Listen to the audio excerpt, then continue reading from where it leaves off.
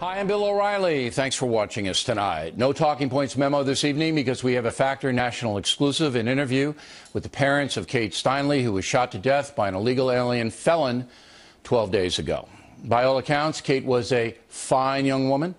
She grew up in Pleasanton, California, outside of San Francisco, earning a communications degree from Cal Poly.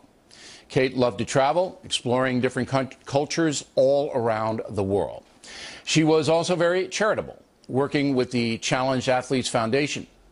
Summing up, Kate was a generous and caring person. Her parents have set up a fund that will help causes close to Kate's heart. We'll give you that information in just a few moments.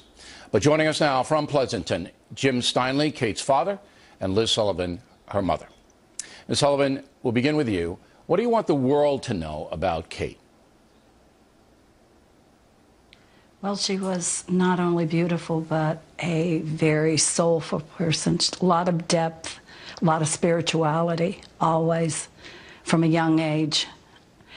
And I think that's what's helping to give us the strength that we've conjured up here in this terrible, terrible situation. I feel her strength still with me.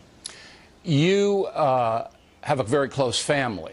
And Kate was, even though she's a professional woman, lived outside the home, she was close to both of you, correct? Correct. Yes, yes. She would come over quite occasionally and visit with us. And the relationship that you had with Kate was one of mutual respect? I mean, you hear a lot about, families these days that don't get along, but it looks to me like your family was extremely close and supportive of each other. Very much so, very much so. In the last 3 weeks, because of our situation of moving, Kate had spent a lot of time here with us, had spent nights sleeping here. And most recently, she and I had just taken a nap together when I came out of my yoga class on Wednesday. She was waiting for me outside the room. Just very, very close, totally in contact all the time. Yeah, and she was helping you out on the move. And I just want to get that example across for younger people in America that your home had a lot of love in it, and that makes this situation even more painful. Now, Mr. Steinle, can you tell us what happened that night? Pick it up when you met Kate. What happened? Well, a friend of mine that was here visiting, if Liz and I was here visiting, she hadn't been in the city, so we thought we'd go into the city to just to visit, and it was extremely hot out here, so so we headed to the city and we gave Kate a call, and she met with us, and we walked around and did different things and laughed and went in the ferry building and came out and decided to walk down the pier, and stopped at the pier, enjoyed the beauty of San Francisco and the day that it's been, and it was, and we turned around and came back from whence we came, and we heard a shot, and Kate went down, and the rest, we all know what happened then. What did she say before she went down?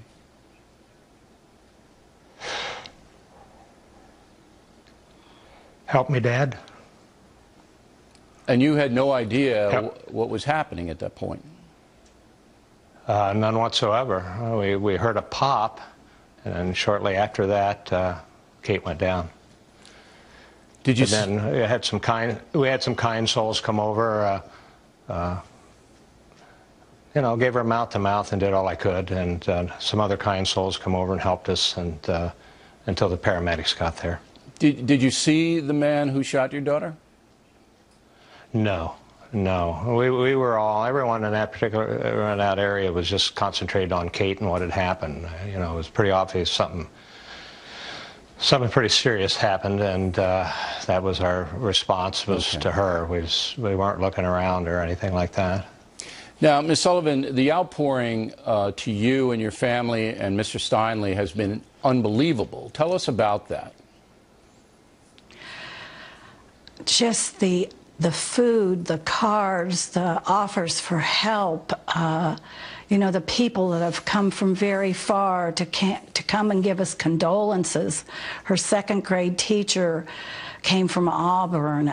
You know, it has just been absolutely unbelievable how many lives she touched. And the cards, the flowers, the service, the memorial was, I mean, I just was taken away with the amount of people and everything. It was overwhelming. Just nothing you know, I mean, you can't prepare for anything like this, but it was astonishing, and it is astonishing, and we are hoping to carry this forward. We're hoping for some good to come out of all of this. Well, that's where we come in. In our next segment, we're going to tell everyone what we're trying to do. But, Mr. Steinle, was all of this outpouring for your daughter, was it of any comfort to you? Oh, my, yes. It, more than comfort. You know, we're a family that's strong in faith, and that in itself kept us strong. And Kate was faithful, and she believed, and she had a great spirit. And the thing, as Liz said, that amazed us, the amount of people, Dubai, she worked in Dubai for a while. People called there, friends that we had lived there. It just, and they flew in just to be at the memorial service, and people from India. We knew Kate had touched a lot of people. You had to meet her to get that, but no, it was a strength. The calls of people here all the time. You can't do this alone, regardless of how strong your faith and how tough you might be. But we're just astonished. Not that surprised, I guess, because Kate being Kate. But yeah, without all the love around the world, actually, toward Kate. This had been a little tougher road to hoe. All right. Now, we're going to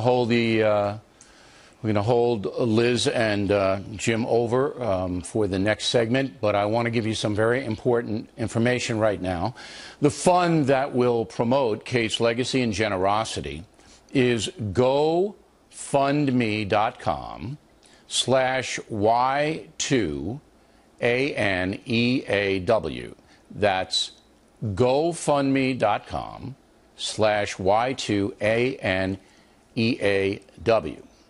And we're going to do that'll be a charitable fund and a legacy fund for Kate Steinle. We'll have more with Kate's parents after these messages. Continuing now with our lead story, an exclusive interview with the parents of Kate Steinle, who was murdered in San Francisco by a criminal illegal alien. So far, about 400,000 of you have signed a petition posted on BillO'Reilly.com that we will deliver to the Senate and the House, asking for Congress to pass Kate's law. That proposed law would mandate that any illegal alien convicted of a felony in the USA who comes back to this country after being deported would serve a mandatory 5 years in federal prison upon apprehension. Second offense, 10 years. The key word is mandatory, no wiggle room. The debate over whether non-felons who defy deportation should be part of the bill's procedure is underway, but the vital part is keeping the felons off the streets of America. We are hoping to get 1 million Americans to sign a petition on BillO'Reilly.com, which again we'll deliver to Speaker Boehner and the Senate Majority Leader Mitch McConnell. Rejoining us now from Pleasanton, California, Kate's parents, Liz Sullivan and Jim Steinle. So I'm talking to you over the weekend, Mr. Steinle, and you indicated that you do support Kate's law. Why? Well, I support Kate's law because it would be a legacy in her name, and her death would not go unnoticed. For an apolitical family, we keep up with politics because we're citizens of the United States, and you know, we feel the federal, state, and cities, their laws are here to protect us, but we feel that this particular set of circumstances and the people involved, the different agencies let us down, and we're just a little tired of the finger pointing and just want to see some action. And if Kate's law saves one person, then it's all for good. And that's very well said, Mr. Steinle. Ms. Sullivan, that's exactly what I was trying to do. If it saves one American family that does not have to go through, Ms. Sullivan, what you are going through right now, then Kate's law is worth it. And it should be done. It's only fair. And our laws are supposed to protect us, not only from foreign felons, but from domestic felons. But we can do this. I think it will happen. And that was one of the reasons that I wanted you to come on tonight. Do you have any thoughts about it, Ms. Sullivan? You just want it to be a good, solid law that won't have holes in it. And I'm sure there will be a lot of posturing back and forth. I had no idea how many people have been killed by illegal aliens, and we've had quite a few people reach out to us, and we had no idea it was an issue, but something definitely needs to be done. Yeah, the number is in the Bill, thousands. Sure, Mr. Steinle, go ahead. If I may add, you know, the family wants to be involved in the language of the law. So we can get it, so we have a sense of Kate within the law. Well, I think what we'd like to do... That's very important to us. I think what we'd like to do is bring you both to Washington to talk to the congressmen and the senators who are putting the law together. They go on vacation in August. I think when they come back, we'll get you both to Washington to talk to them face-to-face, maybe to testify in front of some committees there. And so you can have input, and then we'll report every step of the way, because I think you're absolutely right that this law is named after your daughter, and you should have input into it. So we're going to make that happen for you. It'll be at our expense, and we'll fly you into Washington, and we'll set up the meetings for you. Would that be okay for you guys to do? That would be wonderful. That'd be fantastic. Yeah, because we'll make that happen. And Kate would be proud. Kate would be proud. Well, we're doing it for her. We're doing it for you, and we're doing it for all Americans. And absolutely. I've researched your daughter, and you know, I'm thinking if my daughter were shot dead, I mean, I don't know how you guys can even sit for this interview. I don't think I could do it. I think you have so much courage, and I think that courage and I think your perspective has to be heard in Washington. And, you know, I'll go so far as to say I'd like to get the President of the United States to talk to you as well. But we'll work on all of that. We'll do it in early September when they come back rested from their vacation. And in the meantime, we want everybody to go to your website. And I know millions of people will. I know they will, because Americans are good people. And we're concerned on a very, very intimate basis with crime victims and families that are suffering the way you are. So I'm going to each give you a last statement. Ms. Sullivan, you go first. Well, you know, it's just a horrific situation, and we find that it's touched so many other people, and you just want it to pay forward. You want to pay it forward, and you want to make it so much better for everybody in the United States that this, as you say, would never happen again. Mr. Steinle? And that's our hope.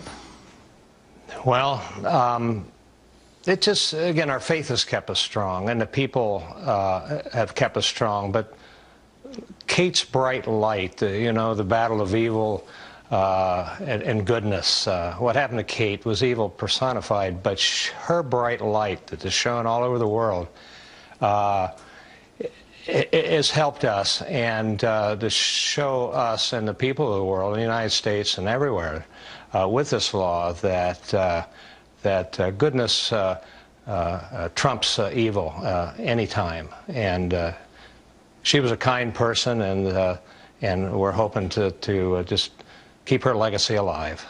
Well, thank you both. I can't tell you how much it means to the country. And I'd like to say from me and for the vast majority of Factor viewers that our prayers are with you and your family. And thanks again. We'll be in touch. Thank you. And we will continue this. We're not going to let this go. Directly ahead.